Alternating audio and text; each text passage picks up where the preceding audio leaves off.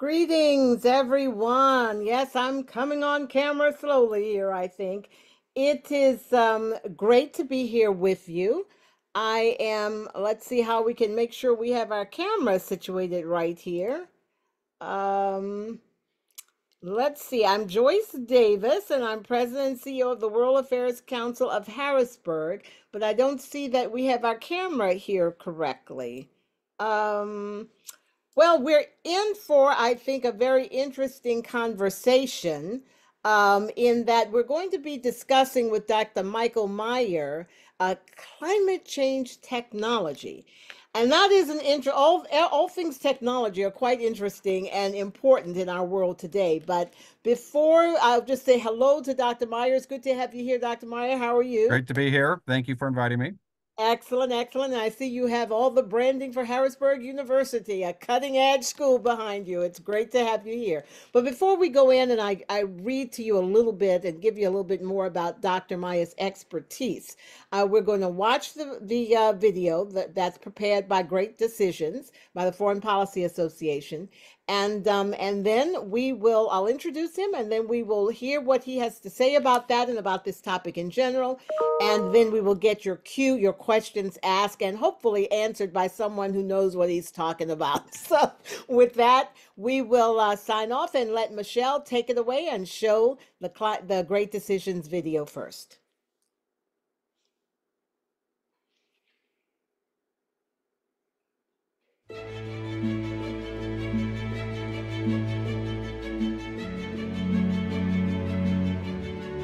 The United States stands at this time at the pinnacle of world power. It is a solemn moment for the American democracy. For with primacy in power is also joined an awe-inspiring accountability to the future. Welcome back, ladies and gentlemen, to the Great Decisions Masterclass. In week one, we looked at the thorny geopolitical challenge of Middle East realignment. Today, we consider a very different topic, climate technology.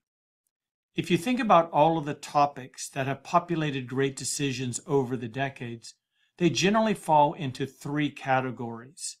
There are the perennial challenges that we look at almost every year, the routine foreign policy challenges, and then finally the topics that might be considered outliers, only occasionally making their way into the handbook. I gave my first Great Decisions lecture in 1987. Back then, the perennial challenge was the Soviet Union. It was a topic in and of itself each and every year, and it also influenced most all of the other topics considered.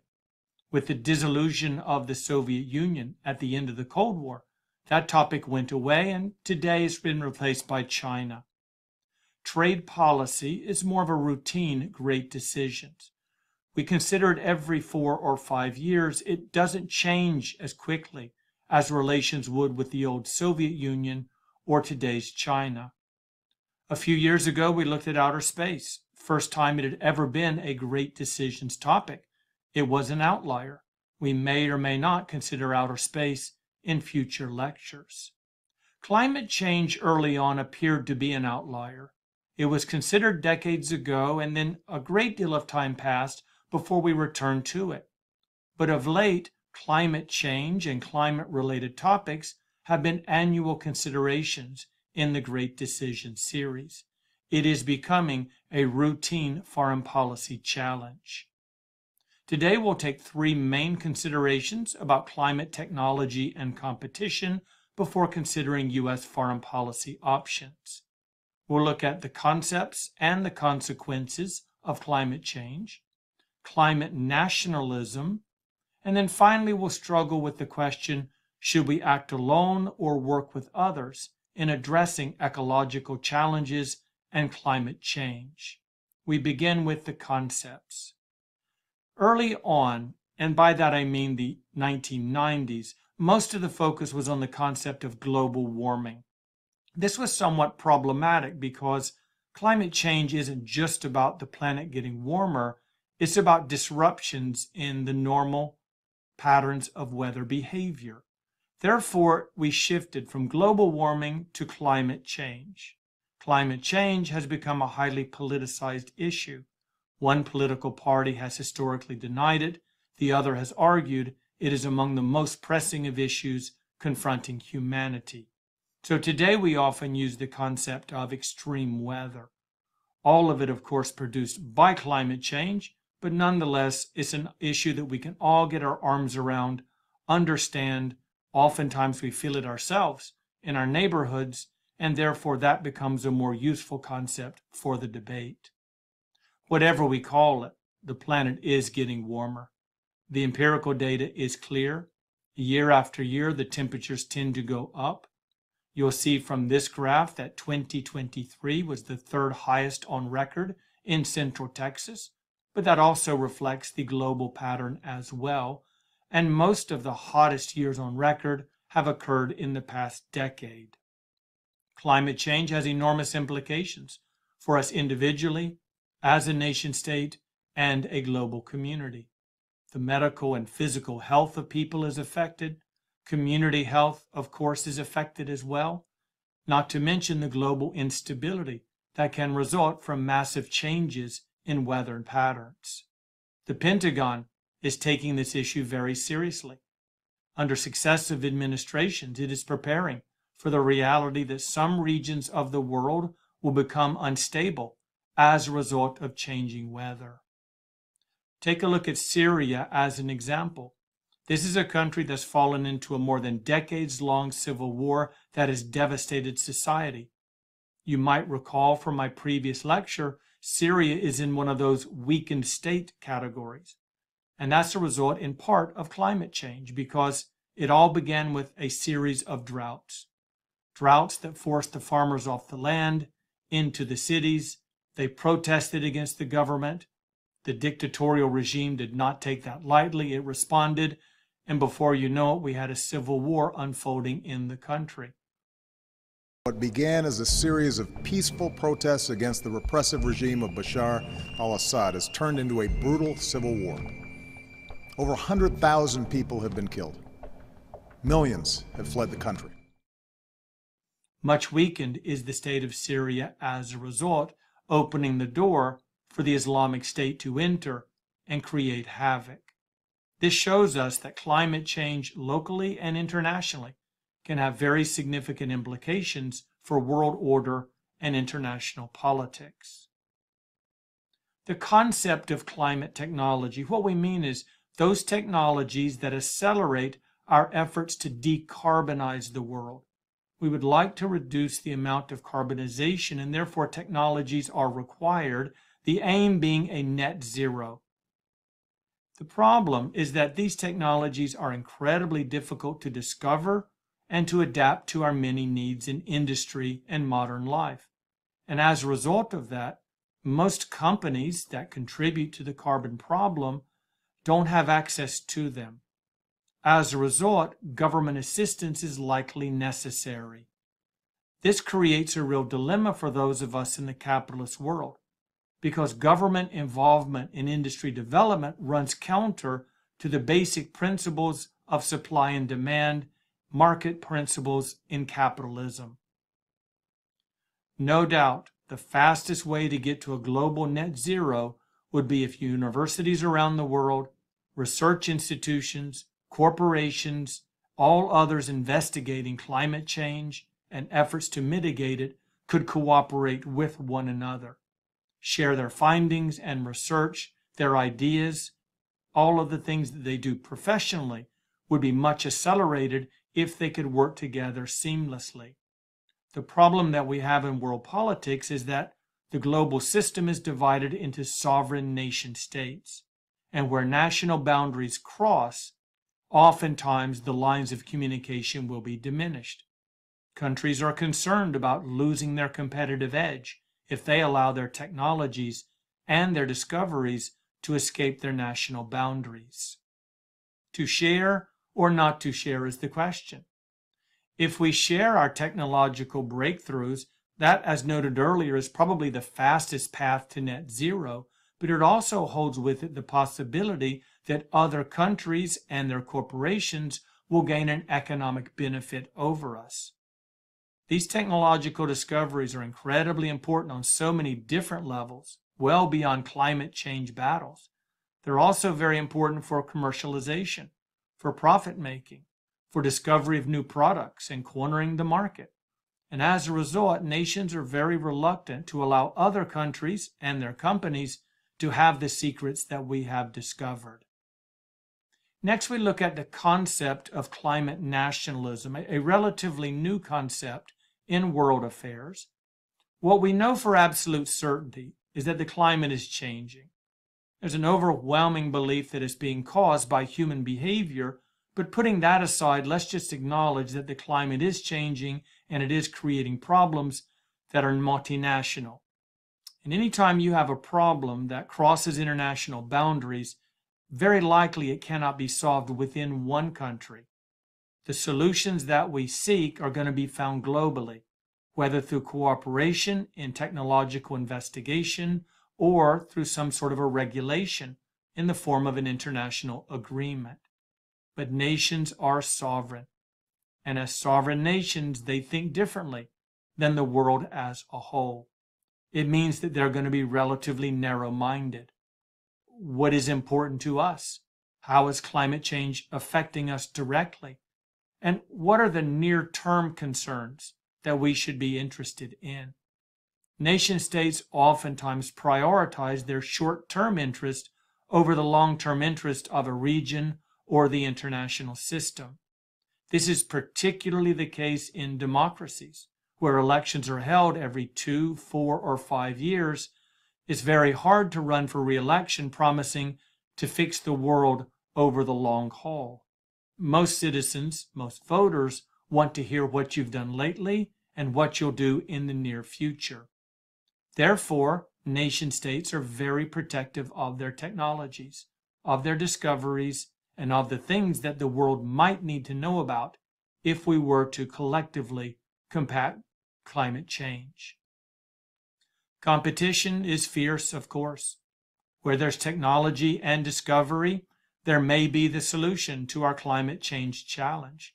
We may be able to resolve the problems we're experiencing someday with the application of scientific investigation, new technologies, and new ways of mitigating the implications of climate change. I've long given up hope that the international community will fundamentally change its day-to-day behavior. We're still going to drive automobiles. We'll still have industries. We'll do the sorts of things that put CO2 into the air. But if we are able to capitalize on our intellectual capital, if we're able to use our scientific discoveries to mitigate those problems or perhaps even resolve them at their core, that would be a tremendous breakthrough in world politics. Those technologies also give us economic advantage because they are useful in many different industries. And of course, those technologies also have a military application. Most of the commercial applications of technology began in the military wing. Investigation for weaponry, such as lasers, that made very quick application in the commercial fields. Climate nationalism, therefore, is a very real thing in world politics. Green initiatives directed by governments for the benefit of its citizens and its corporations. In other words, assisting your own nationals as opposed to assisting people from other countries, excluding them at the expense, perhaps, of speeding our path towards net zero. Two examples here in the United States of climate nationalism are the Bipartisan Infrastructure Law and the IRA, the Inflation Reduction Act. Both of these are Biden administration policies. Together, they're directing about $800 billion in federal tax-collected money to support climate change technologies. And they're doing it on both sides of the divide, providing economic assistance to corporations to develop, for example, more efficient solar panels, but also providing on the demand side customer incentives like tax credits to buy those solar panels, or electric vehicles, or most any other sort of climate technology product. Incentives are limited to nationals. And what that immediately gives rise to is a protest from other nations that this is not only unfair, but it also violates existing free trade agreements. Since 1945, the United States has led the global liberalization of the economy. And I use the word liberal in an economic term, as in Adam Smith, in that we're pursuing a market-based economic policy reflective of capitalist principles, a reduced government role in the economy and global free trade with minimal restrictions on access to foreign markets. When our government tells its citizens and its companies, here are resources and assistance to you that we're not going to allow to others, that can very easily be construed as a violation of those various international agreements. The Europeans cried foul immediately. This is fundamentally unfair, they said, as well as illegal. We get the fact that you're fighting climate change, you're addressing issues that are near and dear to our hearts as well, but the fact of the matter is, our companies are going to suffer. We don't have the same chance of selling our products in the American market because you're underwriting the American supply and demand side of the economic calculation. Should we do this alone? Is it best for us to act in a unilateral fashion, or when we do discover things, technologies and science that would be applicable to the world, should we share them? Should we work with other countries? The theories that we have used over the course of the last couple of decades give us some direction on whether or not we should work with or against other countries.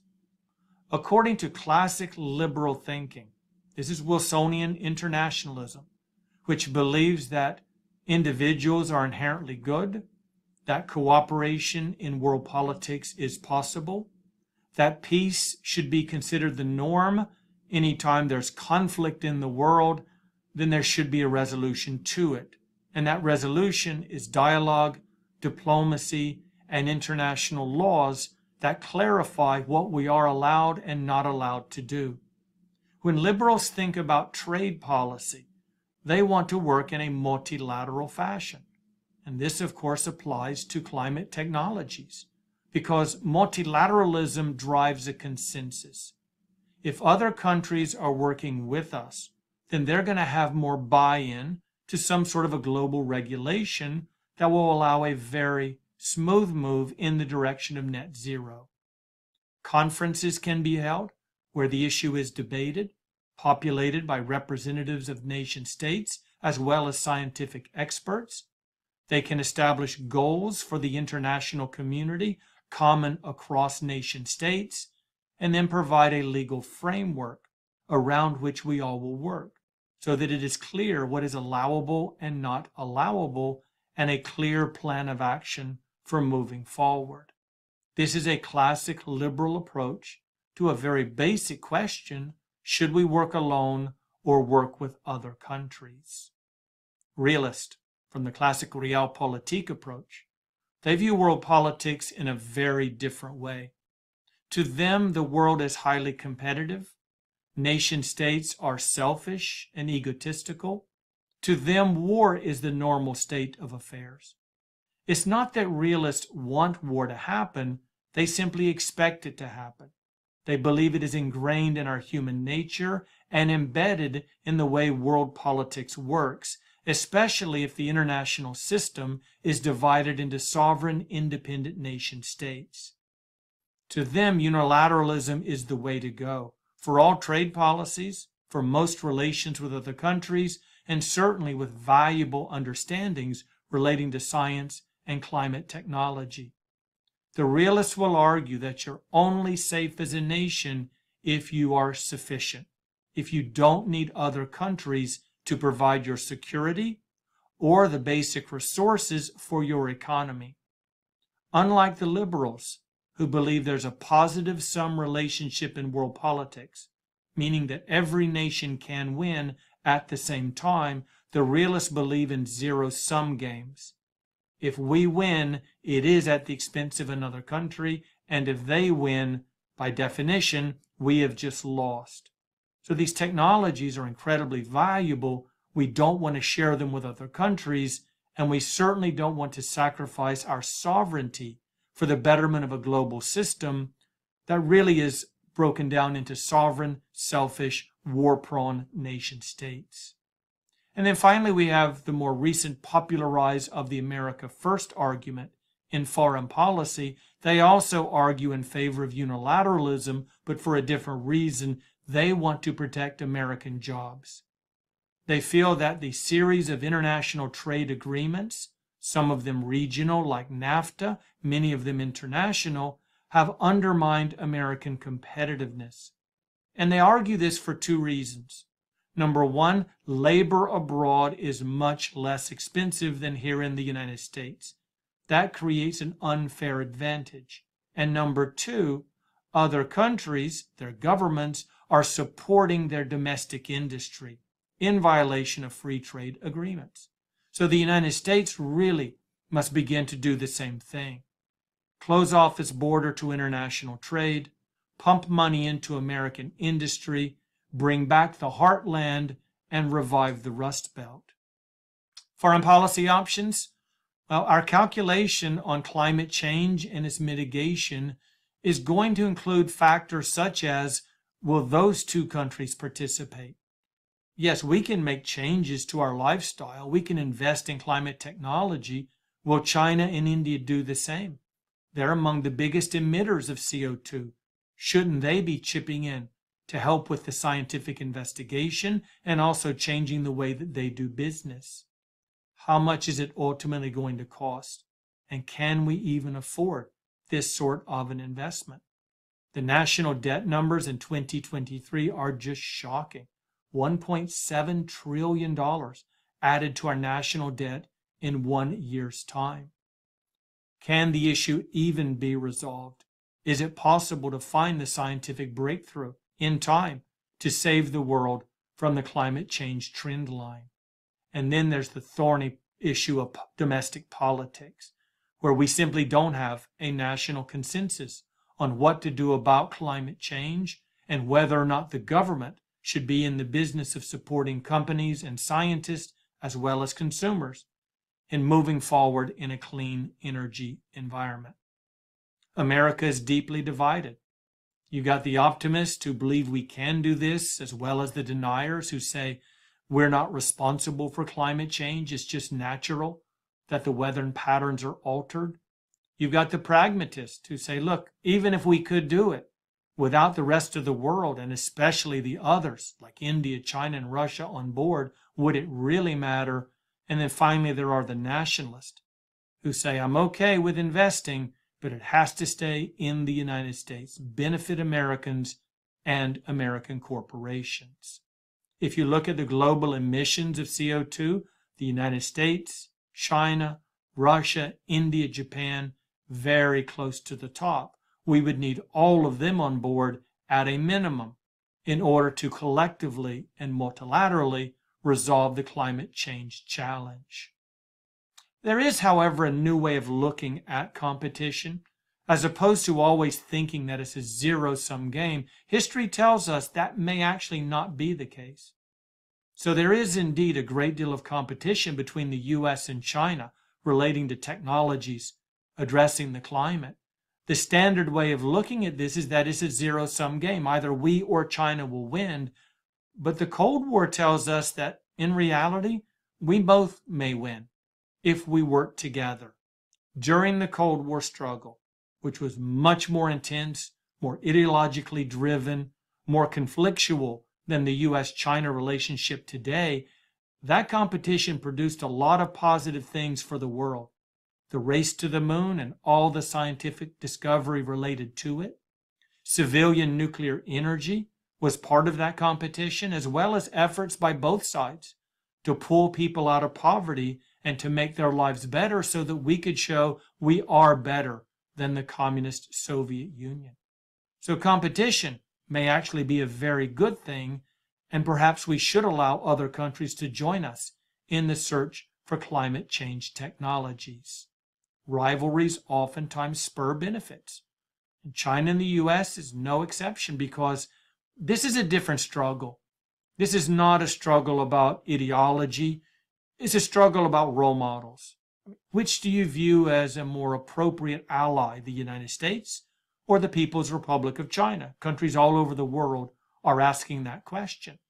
Because the US is doing such a better job than China, along with the Europeans, in pursuing clean energy, the Chinese know full well that this puts them at the risk of being viewed as the global villain, the major violator, because countries around the world are deeply concerned about the implications of climate change. Take a region like Oceania, way out in the Pacific, where you have a host of very small island nations that are voting members of the United Nations, long American allies. There is an intense competition with China right now over loyalties in this region. You have Nauru, Tuvalu, Palau, Micronesia, Tonga. All of these countries are being wooed by Beijing, but at the same time, they're very, very worried about rising sea levels, because as island nations, this is an existential threat to them. They view the Americans more favorably than they do China. That gives us an advantage. And it's not just Oceania. All over the world, there are nations very worried about climate change.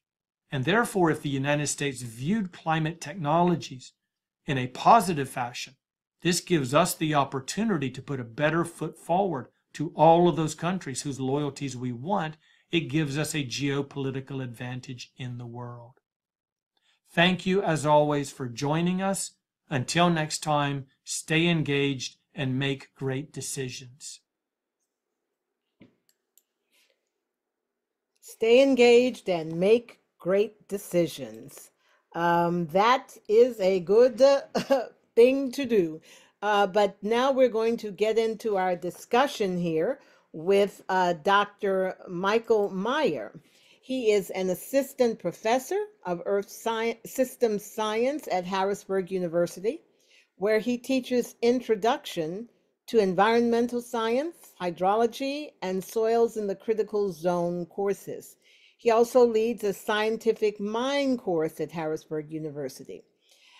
Harrisburg University's promotion, says Dr. Meyer, is among their professors known for groundbreaking research, expertise, and amazing discoveries. And I have to tell you, he recently rocked the astronomy world, we understand, by discovering evidence of an unknown meteorite.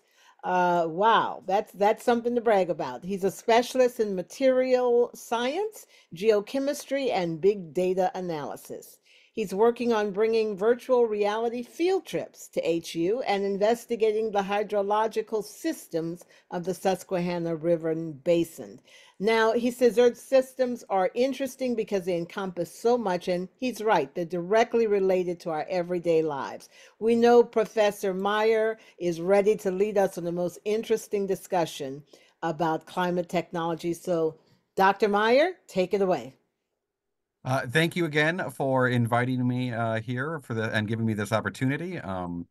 It's a interesting topic, climate technology, and about the sort of international relationships that go on with it. Well, one of the things that first struck me about the video and about the general premise is that there is a blocking of technology globally. And I guess to some extent, that's a degree of scale, because actually green technology is one of the most spread out technologies that we have. In fact, a lot of developing countries utilize green, renewable technologies more in their everyday energy consumption and usage than we often do. When it comes to, like, especially small regional city or town village sort of setups, oftentimes those are all often green because it's much easier to have a local green resource, whether it be a small solar panel setup, a small wind farm, even there's some very interesting, small dams designs that are designed to be very low risk flooding and other sorts of things. Whereas a lot of those technologies, they require so much infrastructure when you scale them up, that it becomes out of reach for those developing countries. So like only a lot of the most wealthiest of countries can have a 15 megawatt generator wind turbine like they have off of the Netherlands. Or wind farms of that sort of scale. So that was an interesting aspect to me, because oftentimes when we look at climate problems, like a lot of the solution to decarbonization and energy production is actually very well spread out from there. I didn't know if that was a jumping point for any questions or Well, whatnot. yeah, well, let's get started because one of the main things that he was speaking about in this video was the lack of cooperation. I will tell you, I found that a bit shocking.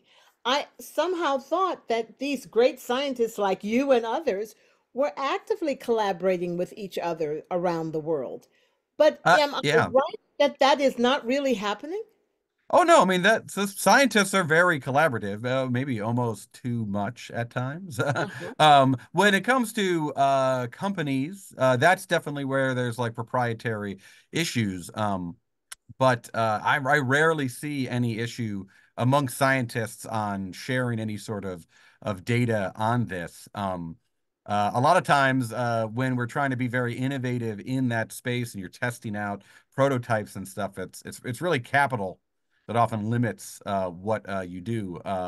When like if you want to have an aerial wind turbine, right? Like that's actually a powered kite, which is a very interesting concept. But like, you can how far do you get it past the prototype stage? Well, how much money can you get to raise for it? But like no one owns that idea per se. You can kind of work on it on your own as you wish. Right. But I guess that so I guess what he was saying that, and maybe he's wrong, that even at the university level, countries may prohibit universities from sharing their expertise and their knowledge because they want to keep that. I mean, like, for example, how collaborative would are you able to be with Chinese scientists?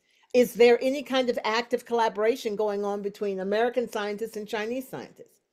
Yeah, so there is definitely stumbling blocks. That's only been getting worse with like doing collaboration in Asia, especially in China and Russia. Those two have been problematic. And I've done a lot of work in China. Mhm. A lot of my PhD work was there around the Three Gorges Dam. And it's definitely, as the political situation has disintegrated, or at least broken down a lot, that has then made it far more difficult for us to bring in students, for them to bring in students or researchers. So I will say he was correct on that. Yeah.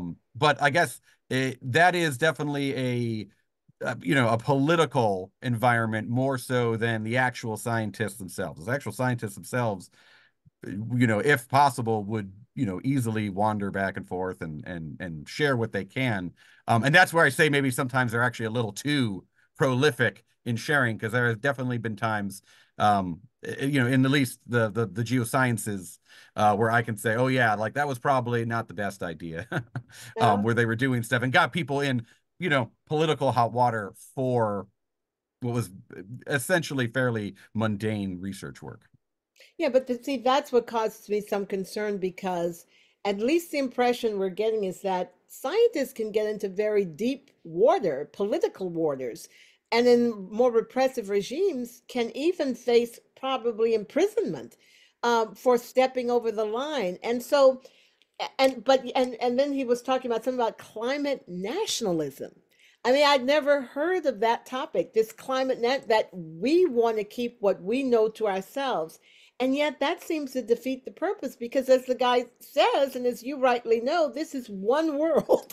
It's Yep. not, I can't just put a dome over Harrisburg and say we have to, the air circulates around the whole globe. Is there any international organization that you know of, perhaps in the UN or elsewhere, trying to break down and trying to bring some sense to nations that they can't go this one alone? So the UN and a lot of its various sub working groups, that is definitely probably one of the largest ones. The Intergovernmental Panel on Climate Change is probably most famous in that regard. Um, from there, I mean, a lot of scientific uh, societies, so like Geological Society of America. Um, let's see, what are some? I'm just thinking in the geosciences, some examples. The AAPG, some other ones. Like they all have working groups as well to try to like cross borders. But the speaker in the video was in fact very kind of right in that you know it is difficult to get a bunch of various countries with their own, you know, their own national agendas, whether it be benevolent or not, to kind of all agree on some things. Although that being said, I do think as every year goes by and climate change becomes something that you can't really like ignore, the ship has been turning. It is very slow, and they're definitely, we have a long way to go, but you are starting to see a momentum build. You're I'm starting to not give. gung ho about it. Well, let's stop right there because I wanted to delve into that a little bit, and I'd love to hear what our participants have to say. I mean, he put it out that initially, and I think he was right about this, the Republican Party was politically motivated against accepting climate change. They thought by doing that it would hurt actually American business and would hurt the existing energy companies, whereas the Democrats were on the other side saying, no, climate change is real. Have we seen that divide lessen? For is one question as far as scientists and as far as the impact on all this, or do we still have a political divide in accepting that climate change is real and that we have to move to do something about it? Well, yeah, that divide does still exist, and actually, that particular section was a large part of my notes on this because it is interesting. It's particularly in regards to the. Well, I guess let me step back a quick second. So in regards to climate nationalism, one of actually a key point for anyone is that a lot of green energy is highly local, right? Like you need the wind from like Pennsylvania. Like it's hard to transport that energy long distances from where it's generated. I mean, that's just, you know, of Mhm. how various electrical generation works. You know, like you can only move it so far from a dam. You can only move it so far from the solar panel farm or whatnot. So it's hyper local. It's going to be constructed hopefully by companies and people that live in the various regions that are going to utilize that power. And the nice part is, right, is that then that power is all like American made, right? You don't have to worry. No one is going to, hopefully, you know, like start to put a price on sunshine or anything like that. You never Uh, know. yeah, that, you know, I've Yeah, seen enough that, you know, I'll put a cautionary bit on that. So it is very local. And it is supporting local or regional jobs. Now, to that point, then it is a little weird at times that folk, I guess, as the speaker put in the America First or the real politics sort of aspect of it, I actually never see them ever generally in favor of any sort of climate positive sort of stuff like green technologies or anything. I've been very hard pressed to find that. I feel like if I had encountered that, I would really have remembered it because it always seems not the case, even though that would support American jobs. That would support people and actually would sort of support people even over larger corporations because, like, again, it's those people in that area that are going to get that power or utilize that energy. So it is a little odd that is the case, but that sadly that divide does still kind of exist. that That like divide exists. And you don't see, you do see it shrinking somewhat though over these years, haven't you? Or haven't? yeah, again, it's hard to it's hard to like have people not see what's in front of their face, you know? Uh-huh. Actually, as a example, if we all remember last summer, the delightful wildfire smoke, right? Oh, yes. I remember Yes. one day, you know, I have a dog. He's got to go for a walk. It was not a good day out, but you know, I got to take him for a walk because we've been stuck in the house for a little bit. donned some, breathing stuff because, it's smoke and I just don't want to breathe that in, and I took it out and wandered. My community has a little, park nearby it and stuff. And two older residents were actually arguing about the current thing, where one was saying to the other that like, why are you wearing any of this, like a mask or something, like just, the news or whatever is trying to get you to worry about this. And then the other person was like, what are you talking about? Like, we are literally like, look around, what is going on? Like, I don't, it's here. We're right in front of your face. Like, there's smoke and particles. Like, we should probably not try to breathe that. And so, like, it's getting to the point with a lot of these things where people can't disassociate that. They're like, oh, well, now I have to deal with wildfire smoke, or no snow in particularly our region and whatnot. So it is turning again, but it's just a little slow. Right, right. Well, let's step back a little bit too to talk about during the development of nuclear energy, right?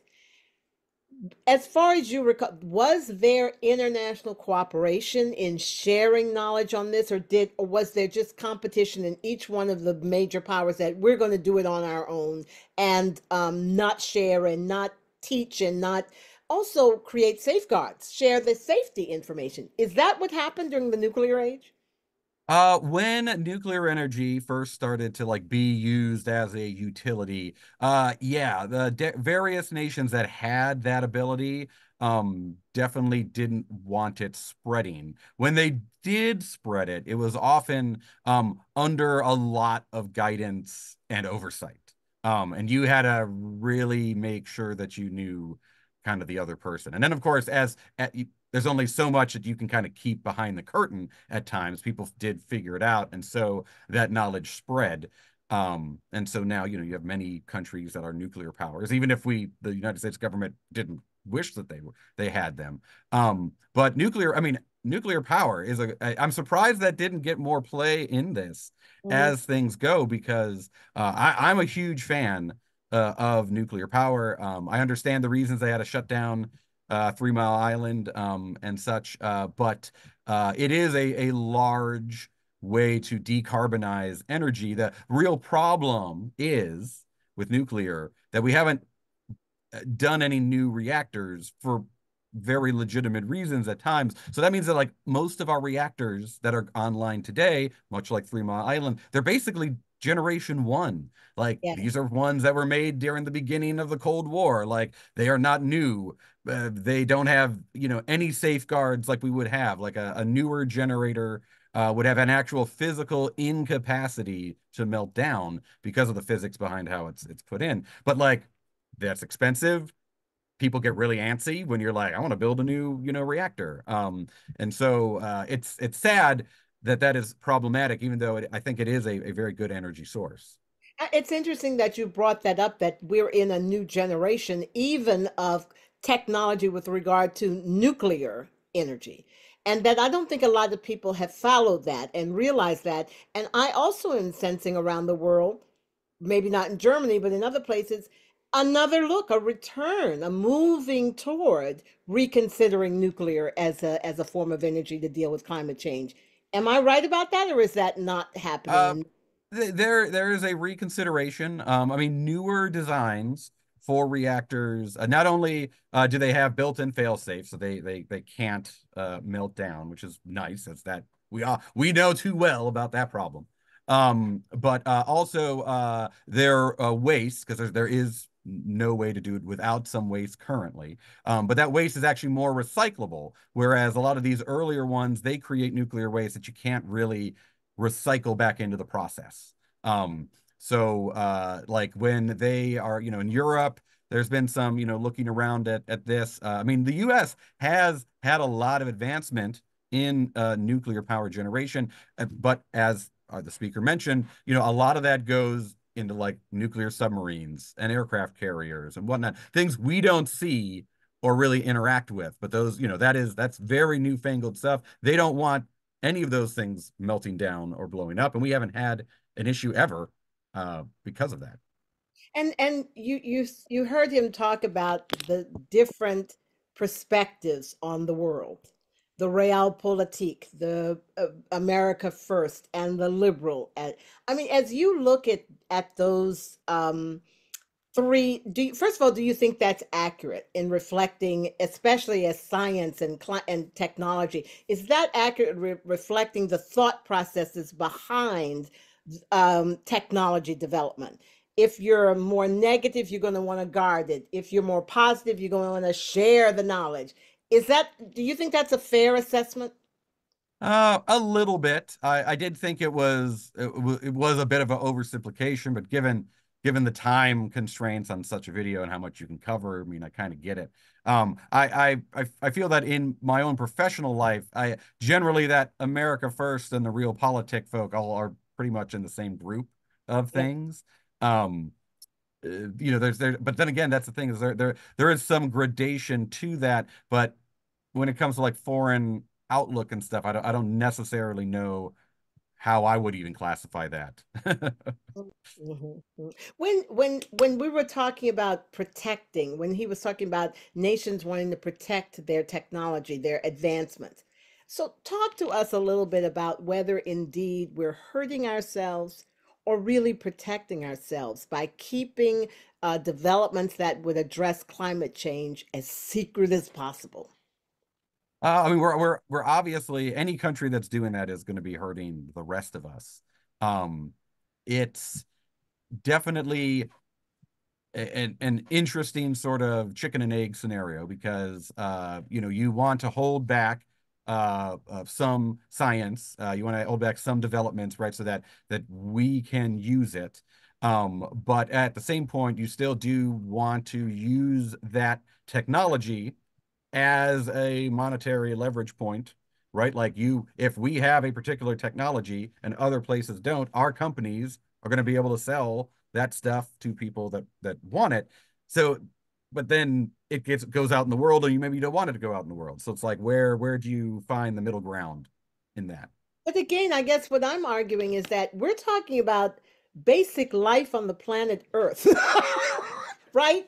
Like, if I could only make sure that my block on Harrisburg lives, and then and everybody else can just go away, then that would be fine. But that's not the way our world works. So that's why I'm trying to get what is the thinking here that no, you can't just take care of yourself. You can't just solve COVID in my block. It has to be solved worldwide. We all have it. Isn't there anyone that gets that, at least in between America, the United States, and Europe?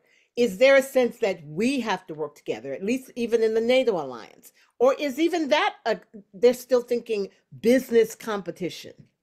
The NATO bloc has put together some standardized sort of, best practices on climate initiatives. Actually, I think a lot of that is actually more driven by the European counterparts than us, Mhm. as things go.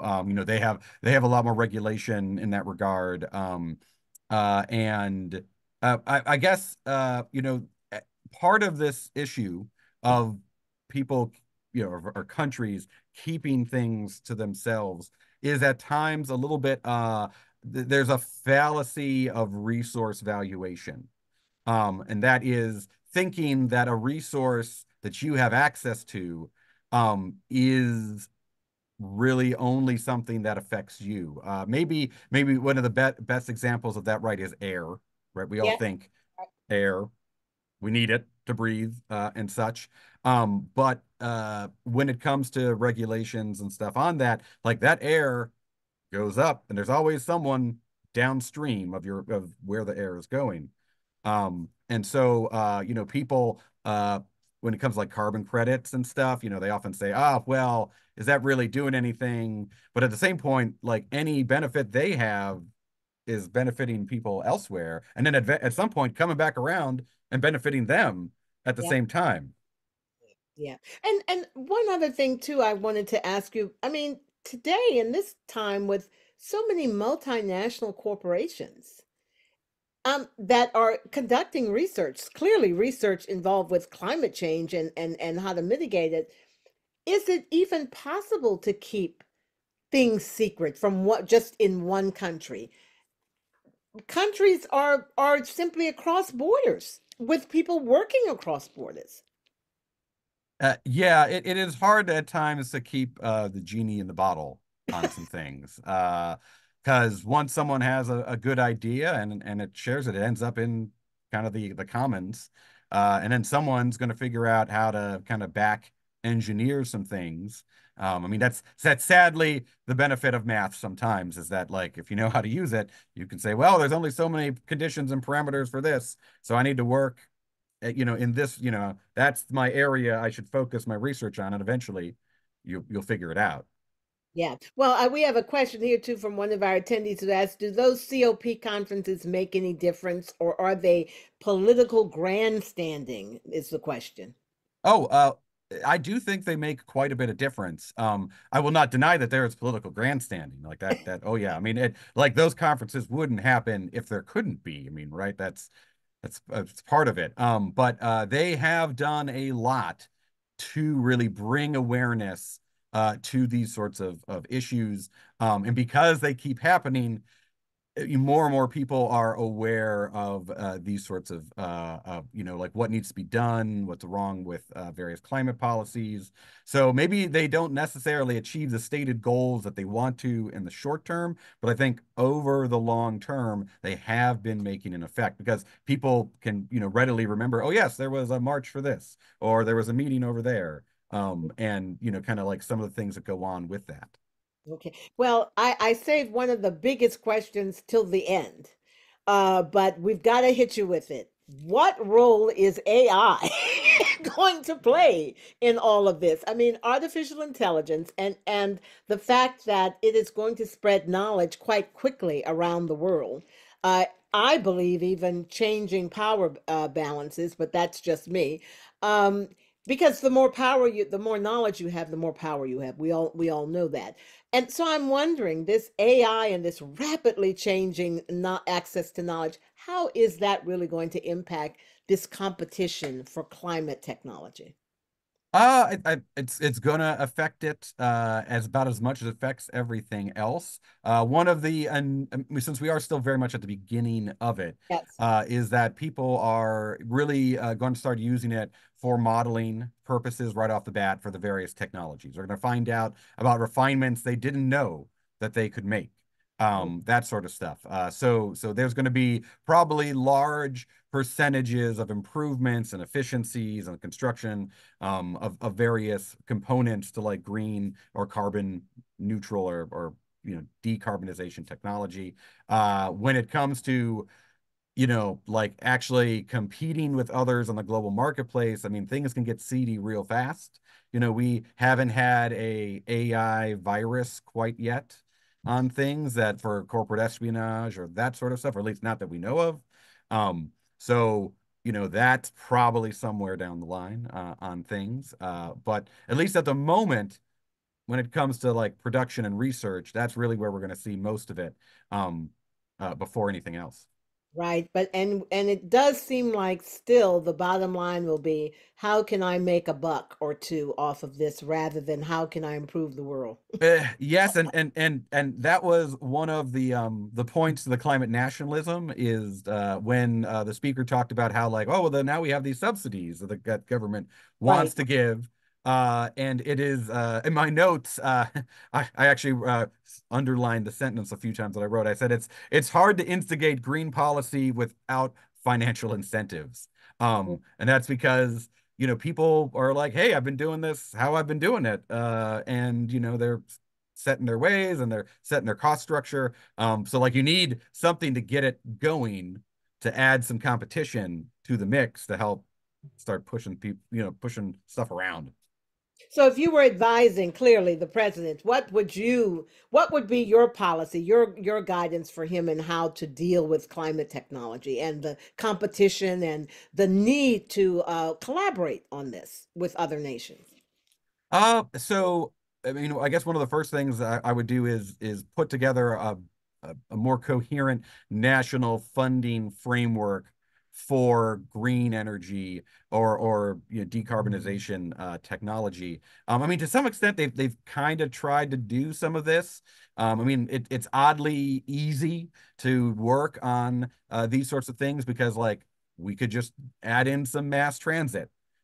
Like people don't really like waiting around at the airport, so much, especially now with like what's going on with Boeing, added a delightful, spice of danger to every flight. So, like that would be fairly easy as things go. Like that, like those are like a lot of low cost sort of things. And again, that's would help spur American, local or American business or all of that as they build the infrastructure for such things.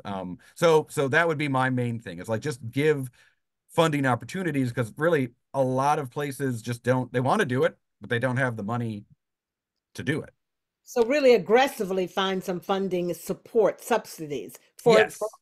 green technology. Well, That's and we have a couple of really great examples of that from our past, right? During the Depression, the Civilian Conservation Corps, right? Like that was an employment program. And go to any national park or even older state forest, and like what are the iconic buildings or trails or something that everyone had through that? Well, it was built by that, like that is a legacy that people look very, much on with, nostalgic eyes of like, man, like those people built something really great that still, withstands the test of time. We could do that sort of thing again today, I think, relatively easily. very good. And I guess one final question Jackie is asking, what climate technologies are you most excited about when you look at the overview there? Uh, so I guess like my very excited technologies are really the energy density of batteries, which I know is kind of like maybe not the most exciting sort of thing out there. But as density increases and space decreases, right? So you can fit more power in a smaller space and for smaller weight. That's where things are really going to reach a tipping point when it comes to transportation and such. I guess like to like a sub addendum to that is when we finally have electric semi trucks and such, because so much of our air pollution problem, our CO2 emissions, and whatever are tied to transportation, to local and regional transportation. The sooner we get a lot of those trucks within a lower carbon footprint, much lower than they are now, that'll be the really when we start to make some real progress on a lot of multifaceted green goals. And it would make sense. It would just make sense that when we get those trucks and those batteries here, we make sure they have them in China too. Well, Because, I mean, well, honestly, yeah, well, and that's an interesting, thing. I that was in my notes to maybe mention. So actually, when it comes to battery density and stuff, right now, actually, China is generally ahead of us on ah, things. So the company Cattle, CATL, is maybe one of the premier battery producers because they have been able to really advance some of that battery technology that actually we are now kind of in an effort trying to see if we can develop mm, similar densities. And so, I mean, we are not far behind. I do not doubt that. And I have some connections in the industry that are like, oh yeah, we're still working on it.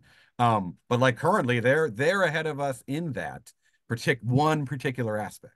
got it, got it. Well, I have to tell you though, I'm leaving this with just shaking my head because why don't we get the big picture that that we're all on this planet together, and something as basic as whether the planet will survive is of interest. It shouldn't just break down to how much profit I can make, but whether I can make sure that everybody knows what they need to know and have what they need to have to save the planet.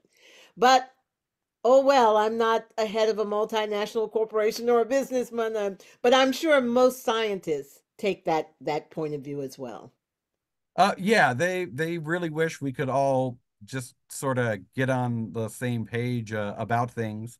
It's definitely a constant source of discussion at any of the professional conferences that I ever go to because it's we all see it, and there's actually a term now, climate anxiety, Ah, yes. that has started to come about. We see it now with my students, even students who are not environmental science students. They don't have to learn the sad, sorry state at times of the details. And they get nervous about it. And so it is a constantly rising thing where people are like, what's going to go on in the future? And because they think they don't have control, or they see that they might not have control, it becomes hopeless, and it becomes very depressing. Yeah. Well, we've learned some new terms here: climate anxiety, climate nationalism. We've got, and John is saying, why cannot building regulations for warehouses require installation of solar panels on their roofs? That would be one way to he believes to help with the with Oh, climate change and with energy, clean energy. Oh yeah, yeah. If we were to put, solar panels on just about every house and stuff, we would have a lot of we would not solve our energy crisis, but we would definitely be much closer without any of the ill effects of various pollution and stuff like that. I mean, it does. So that's one of the interesting things about a lot of this is that, like, as the folk who don't go along with the various green technologies, they point out that the sun doesn't shine at night, which is quite true. I cannot deny that. And so you have to find a time to pick up that addition. But one of the interesting counters to that is, interestingly enough, if you've ever driven by a wind farm and you're like, that thing isn't turning. They got all these big stuff and nothing is turning. What is up with that? It's actually windier at night. So those create power in that off area, which is often actually hard to Yeah. deal with, because then they're creating a lot of power, but people aren't using them. So, like, Yeah. there's a whole lot of really interesting intricacies to a lot of these Right, right. technologies. And learning how to store that power for when you need it. Hmm. That's Hmm. the other thing. I didn't even know I was a scientist. Look at that. Well, Well, there is a meeting going on this Thursday at the Lancaster Science Factory about a proposal for a pumped storage energy facility in York County, that is ostensibly in some manner related to that. Like, how do you make a large storage battery, which is basically a dammed lake setup? sure. And so that is one of the potential solutions. It'll be interesting. I'm going to be attempting to attend that to see kind of what's going on with it. Well, good. Well, when they figure that out, we're going to keep it to ourselves and not tell anybody else. With that, I want to thank you, Professor Meyer, for taking time to share your expertise and your knowledge on, I think, one of the most important topics of our time, if not ever, on the face of the earth. So, thank you so much for joining us, and we hope to have you back to continue this conversation at some point. Oh, Thank yes. you. Thank you for the invitation. I enjoyed my time. Have a good evening, everybody. Everybody enjoy. Thank you. See you next week for the next Great Decisions discussion. Bye bye.